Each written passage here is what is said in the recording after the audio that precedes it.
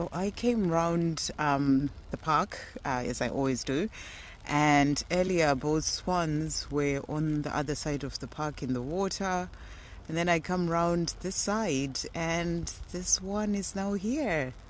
So nesting times are here for the swans. And it was the both of them, and I was thinking to myself, oh, the two lovebirds. Because I did a video not long ago where a swan flew in, and I'm assuming this is the one that's flown in, because the other one that was in the park all the time, is the one that lost its female partner and the eggs last year, and now we've got this new one there, nesting, sorting out the nest and getting ready for